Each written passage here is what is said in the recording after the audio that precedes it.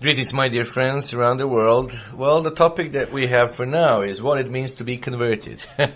Millions of people around the world, especially in nominal Christianity, believe that they're converted. But really, what does the Bible say about true conversion? Unless you are converted, says Jesus Christ in Matthew 18:3, you will by no means enter the kingdom of heaven. This plain and simple statement should rivet our attention. It literally demands that we find out what Jesus Christ meant, what it means to be converted. For unless we know what true conversion is, and further, unless we become converted, we will have no place in the kingdom of God, and our hope is lost. That is what Christ, our Savior, said. Now here is what the Bible gives us as the basic doctrine. You see, conversion is the changing of our minds and actions from the carnal way of the natural man to the spiritual way of thinking and acting of God Himself. It includes changing or converting from the physical-chemical state of mere existence in which we now find ourselves to be immortal, glorified life that God Himself enjoys. So it's the change from our physical-chemical existence of mere existence in which we find ourselves to the immortal, glorified life that God Himself enjoys. How amazing. It begins at baptism with the receipt of the Holy Spirit, continues throughout life with the spiritual growth of the individual, and culminates at the resurrection when one is born into God's kingdom as a new creature, a spirit-composed member of God's family. Well, the usual teachings of this world, of course, are diametrically opposite to what the Bible teaches us about conversion. The religious teachers of this world have not fully understood this vital process. They have instead attached a meaning to the word conversion far diluted from the pure truth of the Bible. Commonly the term is used to mean the simple change one makes when he embraces a new faith or denomination. Hence, one who changes his beliefs, as it were, from, say, Judaism to Christianity or of whatever denomination, is said to convert. But this is not the true substance and meaning of conversion as explained in God's holy word. To the contrary, Christ's statement cited above, that unless they were converted, they would not enter the kingdom of God, was made to ones already labeled by the Bible as disciples. So certainly such ones would already be professing a belief in Jesus and hence be already converted, under quotation mark, converted in the sense most often meant by this world. Further, Christ told the Apostle Peter, when thou art converted, strengthen thy brethren, Luke chapter 22 verse 32. Clearly, even the apostles, although in every way expressing their profound belief in Jesus, were not, during Jesus' life, even themselves yet converted. Well, just when then is true conversion? To begin, we need look no further than the plain and simple meaning of the word conversion itself, as we might use it in any other non-religious context. Well, the Bible teachings of conversion. To convert something means to change it from one purpose or form or use to another one.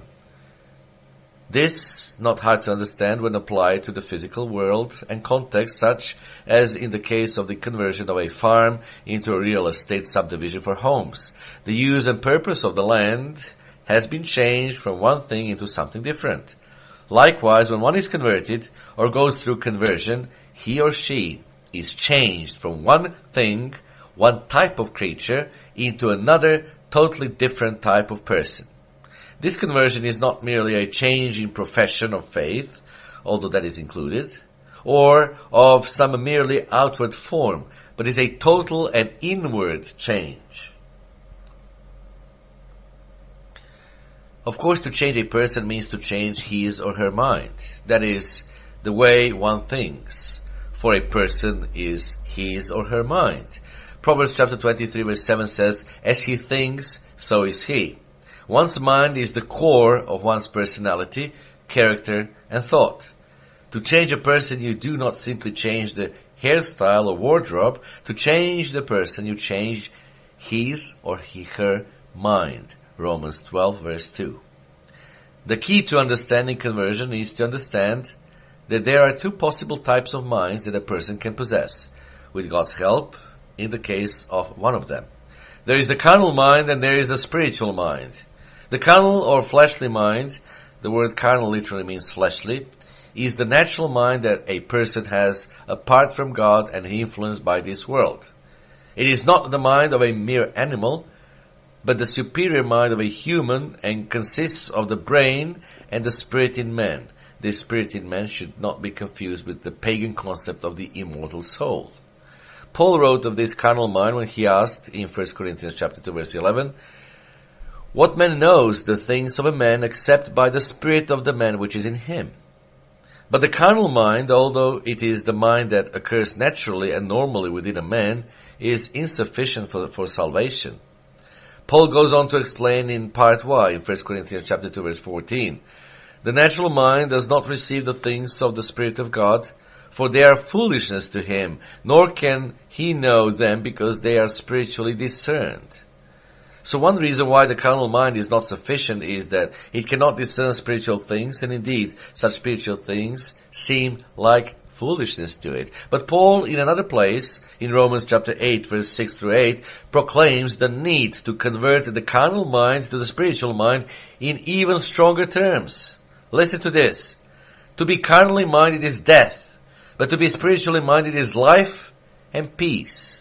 Because the carnal mind is enmity against God, for it is not subject to the law of God, nor indeed can be.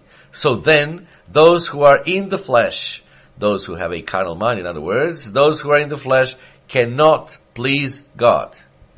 This then is the reason Christ said, if we are not converted, we cannot enter the kingdom of God. This carnal, unconverted mind cannot know the things of God, cannot obey God, cannot please God. It is therefore cut off from God, because to be carnally minded is death, Romans 8 verse 6. But the spiritual mind, on the other hand, is different from the carnal mind. It has an additional component, the Holy Spirit of God. Indeed, this is what Paul says next in verse 9. But you are not in the flesh. In other words, you do not have a mere carnal mind, but in the Spirit. In other words, you have a spiritual mind, if indeed the Spirit of God dwells in you. Now if anyone does not have the Spirit of Christ, he is not his. Yes, to have a spiritual mind and be converted, to even be a Christian in God's eyes, you must have a spiritual mind. And that only comes from having God's Spirit dwelling within you, as it's written in 1 Corinthians chapter 2 verses 11 and 12. In Acts chapter 2 verse 38, we are told how we may receive the converting Holy Spirit of God.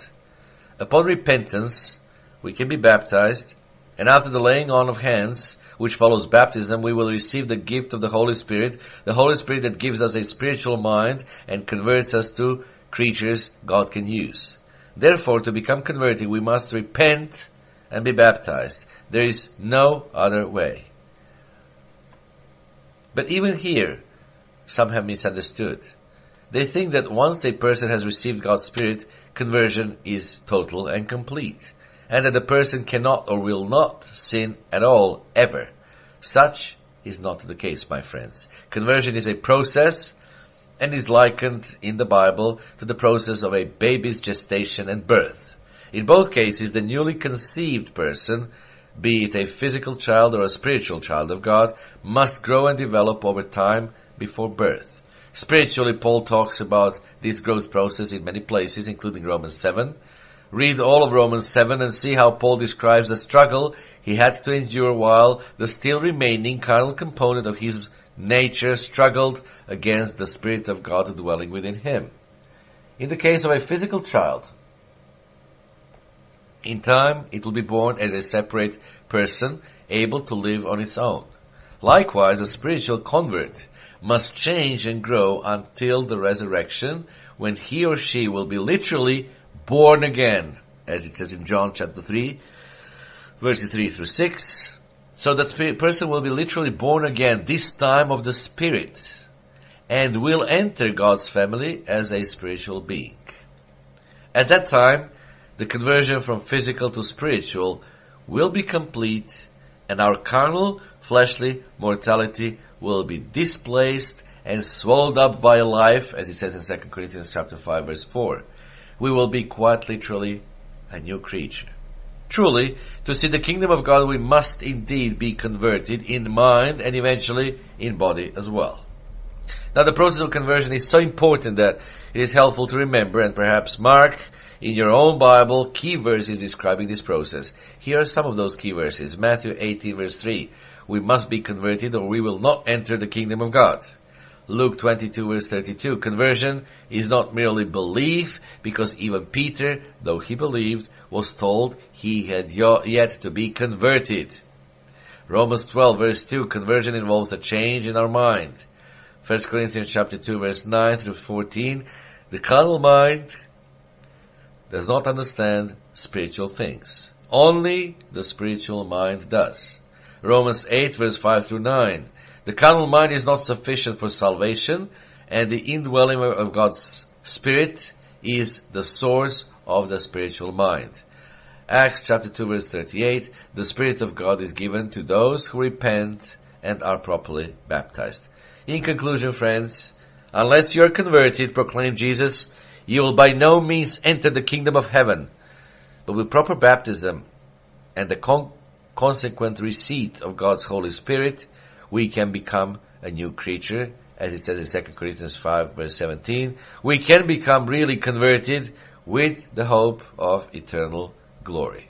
Until next time, goodbye, friends.